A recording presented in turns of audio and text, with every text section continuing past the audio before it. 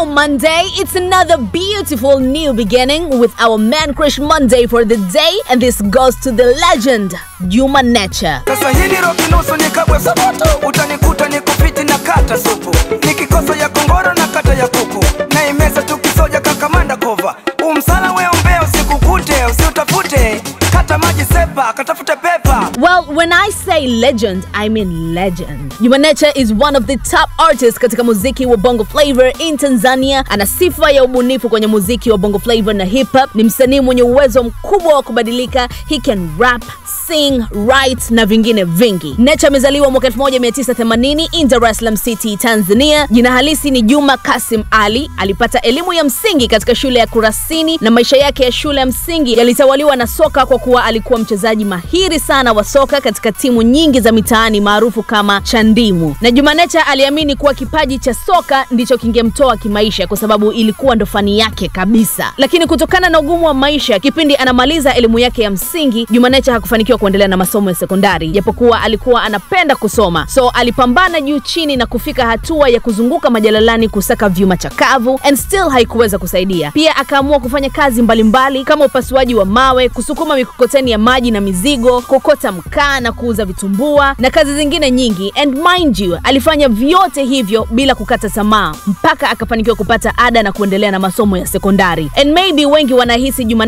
alikuwa na mapenzi na muziki tangu mdogo kutokana na uwezo wake mkubwa kwenye muziki, but no, Juma alipata hisia za kupenda muziki akiwa kidato cha 3, ambapo yeye na marafiki zake wa shule walikuwa wakiperform katika kumbi tofauti, na hapo ndipo alianza kutunga mashairi akioanisha na kile walichokuwa wakifundishwa, na hapo ndipo alipogundua kuwa ana kitu ndani yake kuhusu muziki. Akile jakoma alafu avume anavuma, atajita sanecha msitu wa vina, ganzi hali kinyonge mwenzenu anamimina, ni buda yule, daima atakwenda shule, buku kutungia vesi na wembe ni ule ule.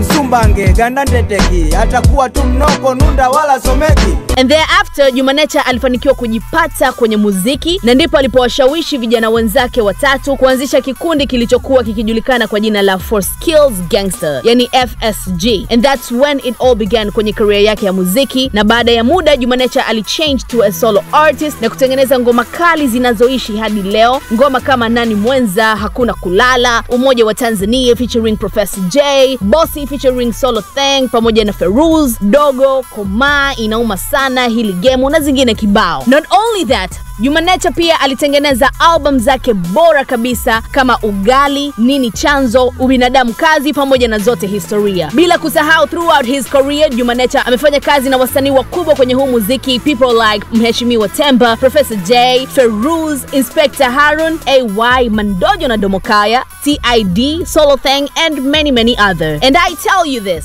huwezi kuzungumzia muziki wa Bongo Flava na hip hop ya Tanzania bila kumtaja Juma. That's just how important this guy is kwenye huu muziki. Huyu ni miongoni mwa msanii mwenye mchango mkubwa kwenye kuusogeza na kukuza muziki wa Tanzania from the scratch to where it is right now. Na wasanii wengi wamekuwa inspired na Juma throughout their career kutokana na uwezo wake mkubwa kwenye huu muziki. He is a true living legend. Na leo hii, kwa heshima zote, we choose Juma as our Man Crush Monday for the week, straight up kutoka Wasafi TV. We do appreciate mchango wako mkubwa kwenye huu muziki na industry nzima ya entertainment. And that's our Man Crush Monday for the day. Thank you for your time and keep watching Wasafi TV.